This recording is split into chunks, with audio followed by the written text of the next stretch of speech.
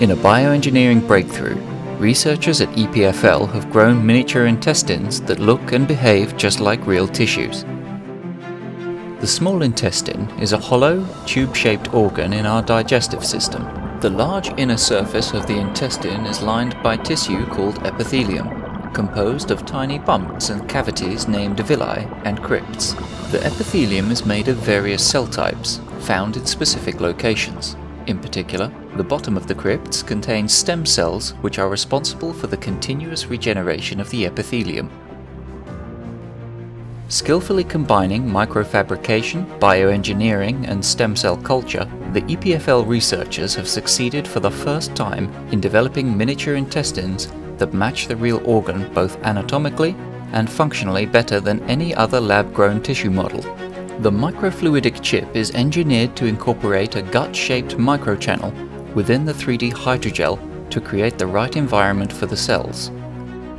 Once seeded into the channel, stem cells spread across the scaffold, forming a continuous intestinal epithelium. Fluorescence microscopy shows an openly accessible lumen and the characteristic arrangement of crypts and villus-like domains.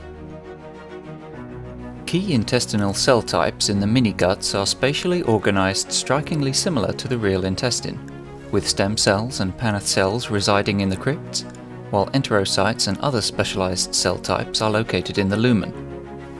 Intestinal epithelium is the fastest renewing tissue in the human body, resulting in continuous accumulation of shed cells in the lumen. The microfluidic perfusion system allows the efficient removal of dying cells and can expose these tissues to microbiota, parasites, or viruses that can colonize the intestine. Mini-guts can grow stably for several weeks to months, preserving the overall tissue anatomy and function. These miniature intestines, for the first time, establish a long-lived organoid system, recapitulating the homeostasis of the in vivo intestinal epithelium. The 3D biological matrix environment allows researchers to recreate organ-level multicellular complexity to study interactions between different cell types. The integration of immune cells, the vascular system, and other important cell types opens broad avenues for new applications in disease modeling, drug discovery, and personalized medicine.